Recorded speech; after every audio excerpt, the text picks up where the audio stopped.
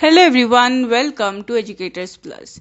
And in today's short video, we will be discussing about reflective level of teaching. So basically, Hunt is the main proponent of this level of teaching, and basically it talks about both understanding level plus the memory level teaching, and it is problem centered. So the main objective to develop problem solving, critical and constructive, independent and original thinking in a student.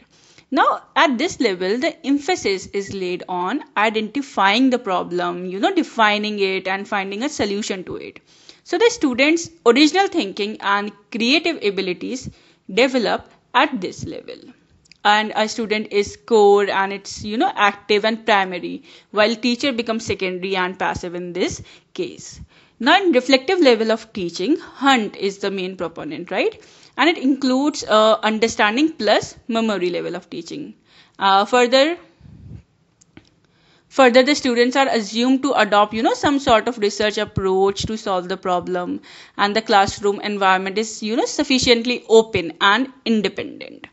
Further, Hunt developed the reflective model of teaching, which goes through the various steps, including, creating a problematic situation, and then formulate and verify the hypothesis, then data analysis, and then, testing the hypothesis around the problem. Further, essay type test is used to evaluate the learning process, and the teaching at this level is not teacher-centered or subject-centered, it is learner-centered.